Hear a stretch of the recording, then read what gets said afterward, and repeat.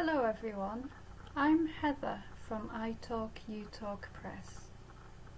Today I'm going to read you a short story called Socks.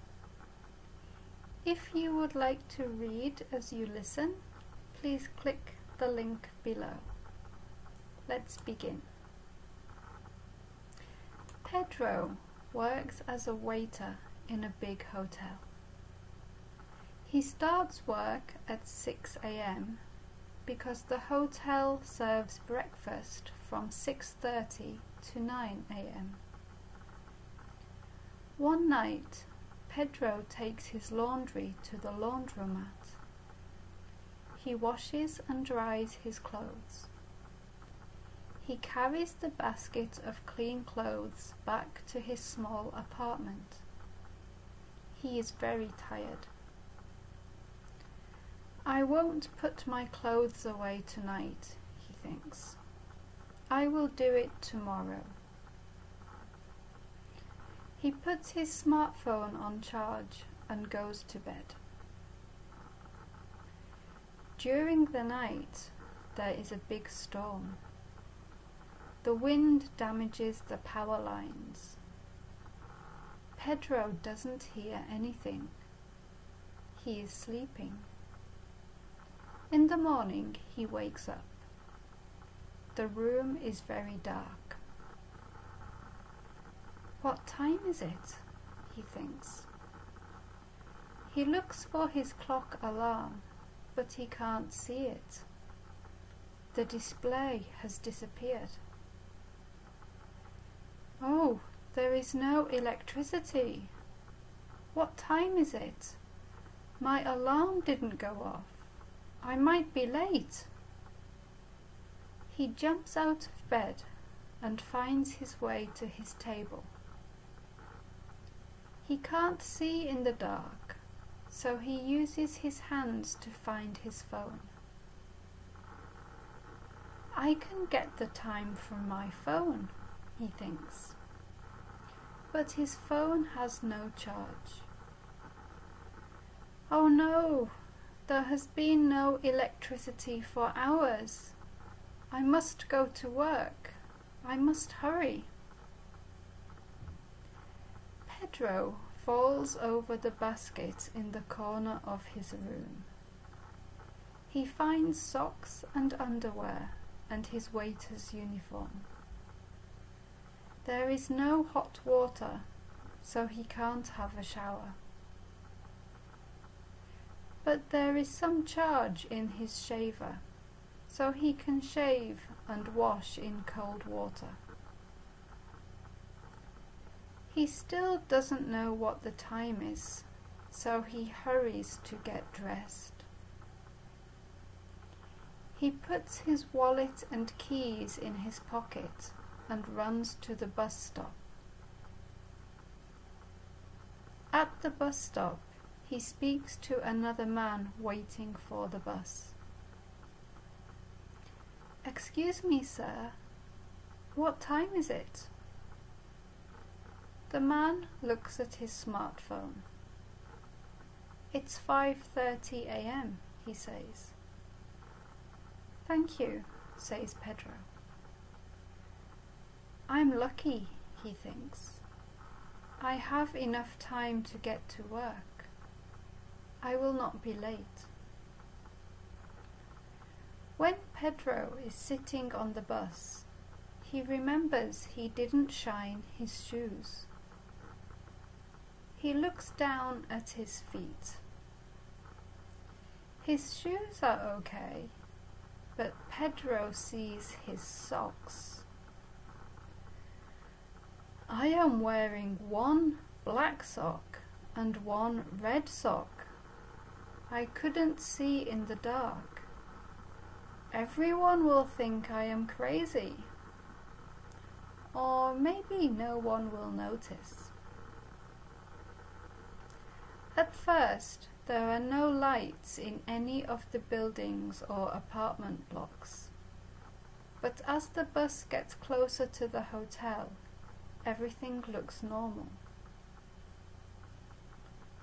It It is only in my area that there is no electricity, thinks Pedro. I hope they have fixed the problem before I go home. I didn't even have a cup of coffee this morning. Pedro gets off the bus near the hotel. He waits to cross the busy road. There is an older woman standing next to him. She is very smartly dressed.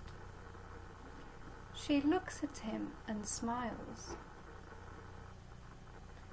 I wonder why she is out so early. She doesn't look like a worker, thinks Pedro.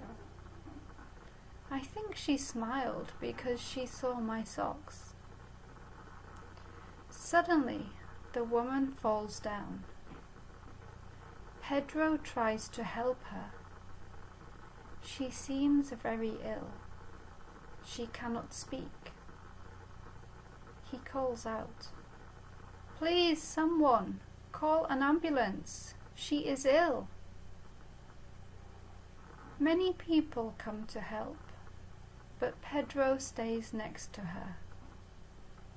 He is worried someone might take the woman's bag. He picks it up and holds it. He waits until the ambulance comes. He gives her bag to the ambulance driver. "This belongs to her. Please make sure it is safe and she gets it when she wakes up," he says. Then he hurries to work. The other waiters see Pedro's sock. They laugh at him. They make many jokes. Pedro feels bad, but he can't say anything because it is true. He is wearing one black sock and one red sock. The restaurant manager is angry. "You look very strange. Don't make such mistake again." 2 weeks later, Pedro is busy serving customers. The restaurant manager comes up to him. "Come with me now." Pedro is worried. Am I going to lose my job? The manager takes Pedro to the guest lounge. "You have a visitor," he says. There is a woman sitting in the guest lounge. It is the woman who fell down in the street. "This is Mrs. Van Velden," says the manager. "Her son owns this hotel. She wants to talk to you." The manager goes away. "Please sit down," says Mrs. Van Velden. Pedro sits down. Mrs. Van Velden smiles at him. 2 weeks ago, there was a bad storm," she says. "I couldn't sleep.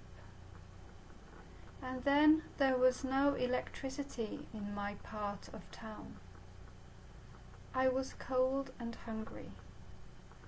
So I decided to come here to my son's hotel to have breakfast. But you know, I felt very ill and fell down in the street. You were very kind to me. You looked after my bag.